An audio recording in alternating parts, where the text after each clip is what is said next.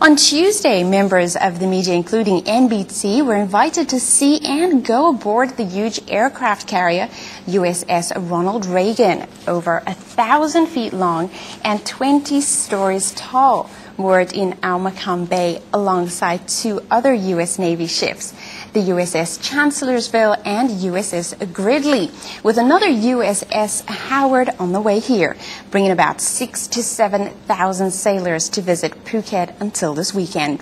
On board the huge ship, which was named after the former president of the United States and costing 140 billion baht to build, with many more to equip, with over 80 aircraft inside and on the flight deck.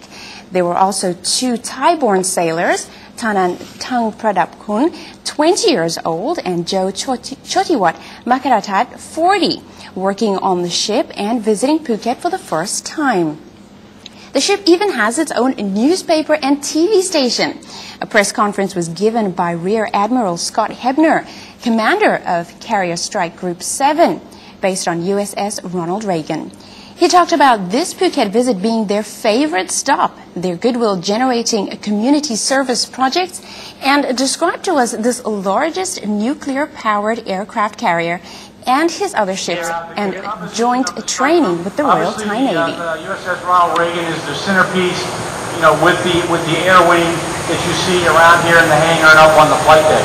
We also, as part of the Ronald Reagan Strike Group, are the cruiser USS Chancellorsville, who is anchored here in the harbor with us, USS Gridley, which is a destroyer who's also anchored here in the harbor with us, USS Howard, who is a guided missile destroyer. She'll be joining us here in a couple of days. She's been behind us finishing up a mission over in the Indian Ocean. And other ships, USS Thatch, who's a frigate, USS Decatur, who is a destroyer. They are still on station executing missions over in the Gulf of Oman and the North Arabian Sea. So no submarines? No submarines with us. Okay. And just summarize the power of the ship. How powerful is it? We know we have a nuclear engine. Describe that. I mean, the power is the propulsion. Obviously, the propulsion are nuclear reactors, and then I'll let the captain talk about that. But as far as the armament, the primary, armament and power of the strike group is the air wing itself. And it's strike flight squadron 2-2 departing. And we've been over in off of Pakistan and doing operations in Operation Enduring Freedom, and that's primarily been the air wing, and that is the main strength, as it were, of the strike group. But the other ships are also capable armed.